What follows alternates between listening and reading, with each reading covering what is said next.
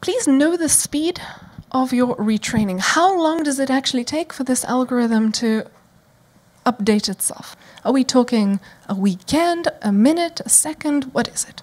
Because that'll determine how you want to do the engineering there. And then you want to think through the frequency of retraining and the data. You want to think about how fast your world is changing. So we've already seen this sentence. The world represented by your training data is the only world that you're going to succeed on. You should really bear that in mind.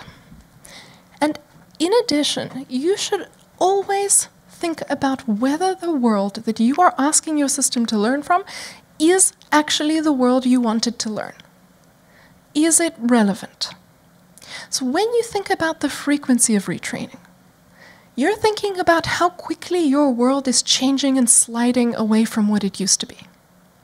So for an application like spam detection, the spammers are trying to mess with you all the time, and they're changing their approach very rapidly, so you will have to change your machine learning solutions rapidly as well to stay current. If you say, oh, I'll just retrain this thing 2 years later, I'll leave it for now, by the time 2 years roll around, you may as well not even have any kind of spam filtering.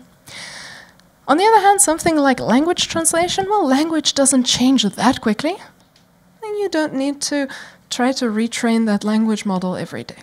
So you want to retrain kind of just a little faster than the speed at which your world changes. So the speed with which your world changes kind of determines the frequency you require. And then you could go a little faster than that if you're rich in terms of computing resources.